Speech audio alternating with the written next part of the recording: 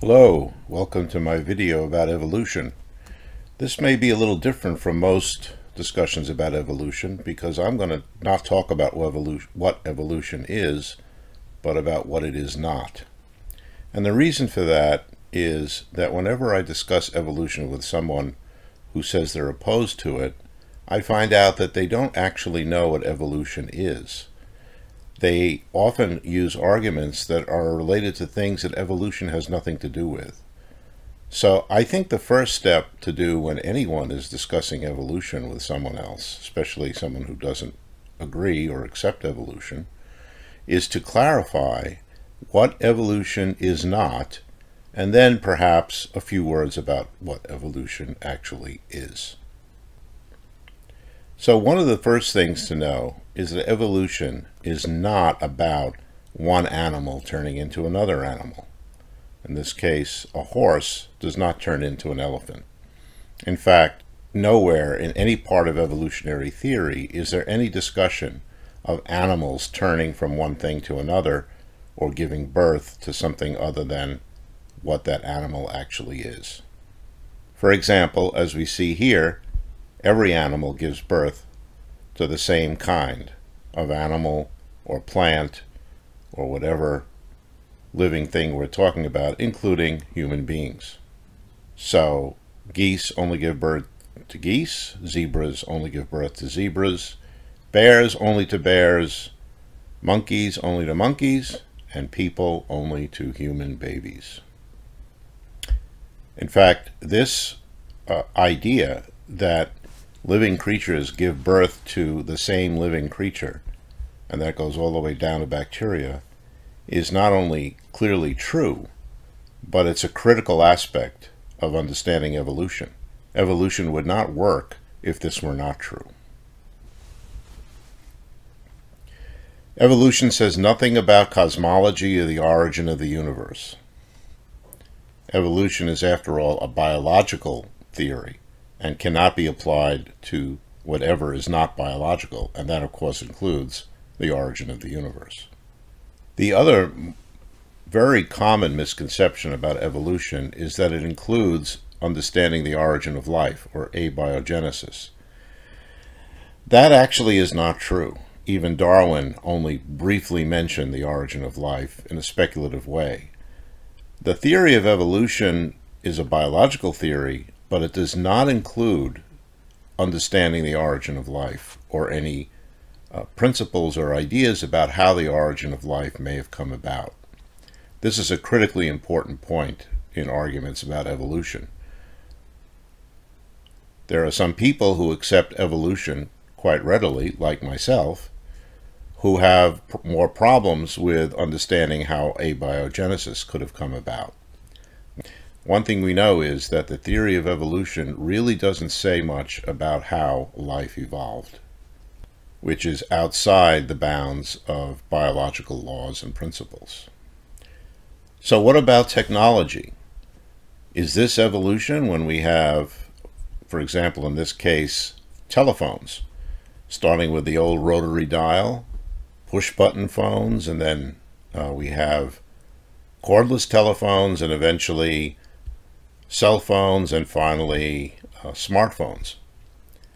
What about that? Isn't that evolution? We see a lot of change. Well, it is change, and in some senses, evolution could be defined simply as change.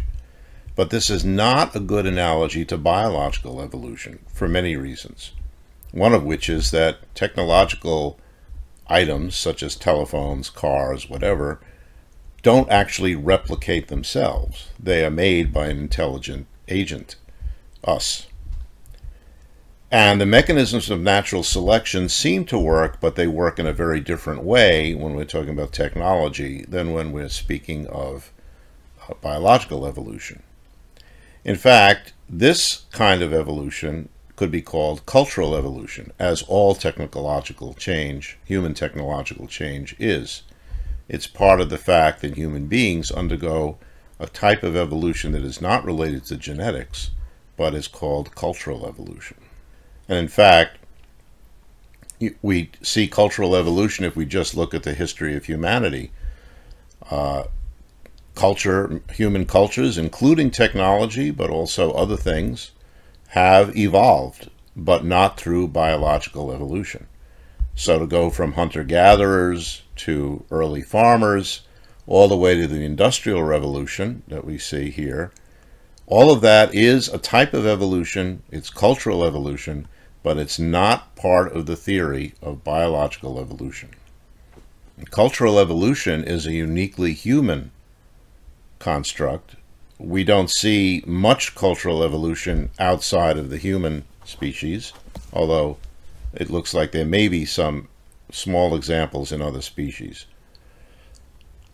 But humans, because of their brains, are able to develop a culture, and that culture can evolve.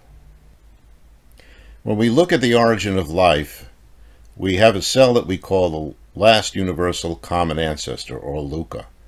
As you see here, we don't know what came before LUCA, but once that cell came into existence, we had evolution, which gave rise to all of life, and eventually to humans.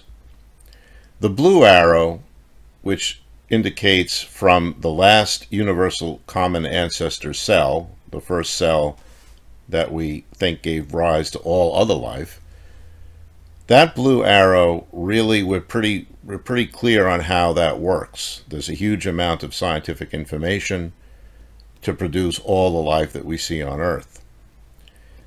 However, I made the arrow from life to humans red because I don't think that all human characteristics are easily explained by evolution, or at least by biological evolutionary theory.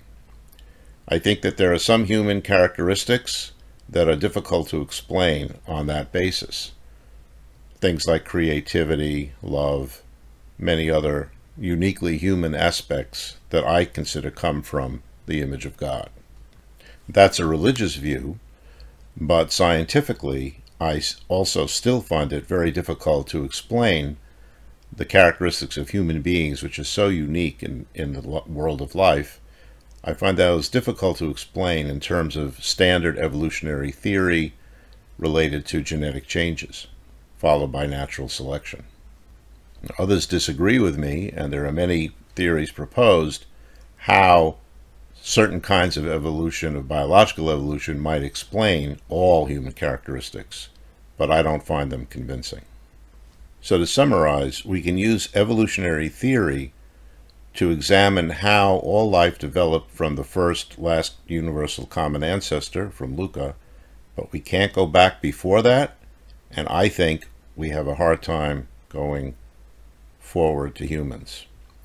Let's talk about LUCA a little bit more. LUCA was a very sophisticated cell. It had a membrane, DNA and RNA, metabolic enzymes, protein synthesis. It was able to make proteins. It was able to use ATP as the energy source. It had a very accurate reproductive system, and it had very complex and elaborate gene and enzymatic regulation. All of these features of LUCA still exist in all cells today, whether it's a bacterium, a simple plant, or us, or any other animal. And although life has gotten more complicated and more complex since LUCA, the origins of all of these systems and many others, we don't know how they began because they have been with us as far back as we can go. This is why when people ask questions like, how did DNA come about? How is it that we have the very complex ATP production system or the very complex protein synthesis system?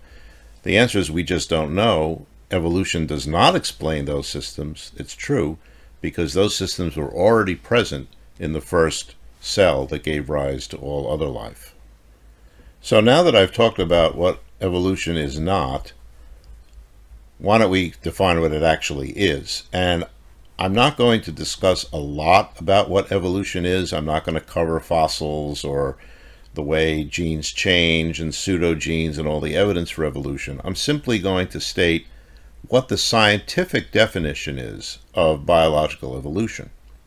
And that is, evolution is the change in allele frequencies in a population over time. That's the definition. If you don't know what alleles are, please take a look at my first video on DNA, and it's explained. And that will clarify any questions you have there. So it's a change. It's a change in the frequency of different alleles in a population of organisms, different animal, a lot of animals, a lot of plants, and it occurs over time, sometimes considerable time. The change is driven by differences in fitness, and the fitness is, of course, what is behind natural selection. Different alleles, and we call them P and Q, have different degrees of fitness. We look at the equation. W is fitness, and the different W's stand for the fitness of different alleles and different genotypes. So the change in one allele, namely the allele frequency P, is equal to the formula that you see there. That is the scientific definition of evolution. Notice it says nothing about any animals changing into anything else, nothing about the origin of life, nothing about cosmology or the beginning of the universe. It's a very straightforward and fairly clear definition of what evolution actually is. I do want to talk a little bit about how evolution works. And to do that, let's take a look at a population of animals. In this case, it's an animal that we call a liger. Now, there are actual ligers which come from the breeding of lions and tigers, but I'm not talking about them. I'm talking about an imaginary animal that lived a long time ago, before there were lions or tigers. And we call this animal, this liger, the common ancestor of both. Notice that the liger on the top, and of course I'm not including both the male and female, but ligers give birth only to ligers. And that's true. As long as these animals, each one of these animals, can breed with other members of the same species, there will be no evolutionary change in the sense of macroevolution. You'll never see this animal evolve into any other kind of animal. As I said earlier, this is a basic tenet of biology. It was recognized by the ancient writers of Scripture, who said that animals give birth only to their own kind, and that was a correct biological insight. And that remains true today, and it remains an important part of evolutionary theory. So then you could ask, how is it that this animal, this liger, eventually gave rise to lions and tigers? Because we're presuming for this example that that's what happened. And the answer is that what we can assume is that one population, some group of the ancestral animal, these ligers, crossed a mountain range, for example, or crossed a large desert, or perhaps even a body of water, and were not able to easily go back and forth. What that means is that the group of ligers on the left interbred with each other, and the group of ligers on the right interbred with each other, but the two groups did not interbreed. Now, both of these groups, as happens with all animals, over a long period of time, started to evolve. They started to change in what's usually called microevolution. So on the left, that group of ligers lost the stripes and ended up with a different color of skin and hair. On the right, those ligers evolved differently. They lost other features. They kept the stripes, but they lost other features of the original population, and they gained new ones. And this is just the normal process of microevolution over a long period of time. But what we see after a long period of time is that one species, the populations of one species, two separate populations, have given rise to two very different species. So no lion ever turned into a tiger, and no tiger ever turned into a lion. Both of them came from a common ancestor, which we call the ligers, And those common ancestors split into two populations that could not get back together, so they couldn't interbreed, and each population acted independently through a process of microevolution to give rise to a new species. There's no point at which one animal turned into another. This is a very gradual process. And all of those alleles that make specific characteristics evolved in a way over long periods of time to produce new characteristics and new kinds of animals. Now, this kind of evolution could also, in a way, be considered microevolution, because, after all, how different are lions and tigers? They can interbreed. It's been done. Those offspring don't do well, but like many other closely related species, interbreeding is possible. Now, this version of evolution that I just showed you is not very different from the version of evolution that is promoted by young Earth creation organizations such as Ancestor and Genesis. What you see here, if we look at, for example, let's look at that right tree, it's the main cat kind. What we see is a branching, pretty much the same way that I showed you with the ligers. And what they show is that one representative of the cat kind went on to the ark, but after the flood was over, that cat kind original ancestor, could be like the liger, began to branch out and produce all the kinds of cats that we see today. Lions, tigers, and of course they're also including house cats and leopards and all cheetahs and all kinds of cats. They call that all one of the cat. They're all part of the cat kind. We call that all part of the same family. We meaning people who hold to evolution. And of course, different species, different orders within the same family. So the standard view of evolution, the standard scientific view of evolution, is not that different from the creationist view of how life diverged, except that we think that the main cat kind, the one that's all the way down there on the right, and the same with the saber-tooth on the left, that they also shared common ancestors, for example, with dogs and bears and other carnivores. And this goes all the way back in time. So the mechanism of evolution is not that different. There are some differences, but they're fairly small. What really is different is the amount of time that's involved. And of course, after the flood was a very short period of time to now, so the creationist version of evolution had to happen extremely quickly. So what I've said is that evolution is not a lot of things. And here I want to summarize. It's not antithetical to the New Testament. It's not anti-Christian. It's not refuted in the Bible. It's not really a salvation issue for Christians, and it is certainly not a scientific conspiracy.